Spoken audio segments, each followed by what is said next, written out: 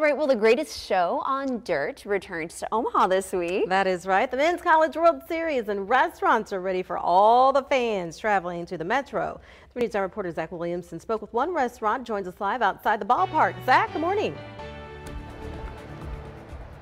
Cerise, Vanessa, good morning. It's my favorite time of the year, and the same thing can be said for our local restaurants as they're preparing to welcome tens of thousands of people to Omaha these next few weeks to enjoy their food.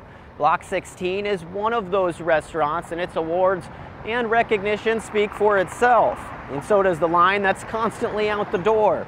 However, things get even crazier for Block 16 during the College World Series as baseball fans from all across the country stop by to try their food.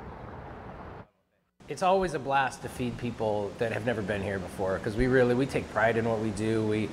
We work really hard to make this, something special for everybody. And so you get somebody here that's from Florida and they're like, man, we saw you on Food Network and we have to come check you out. It's like, it's crazy, you pinch yourself. You're like, how did we even get here? And now, we're feeding people from all over America.